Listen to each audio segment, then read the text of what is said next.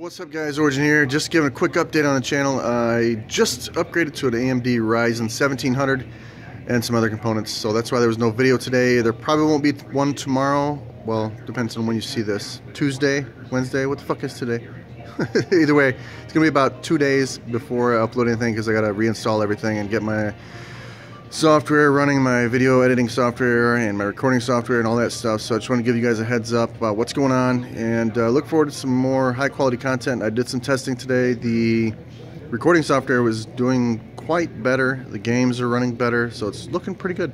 So bear with me and I'll be back in a few days. See you guys.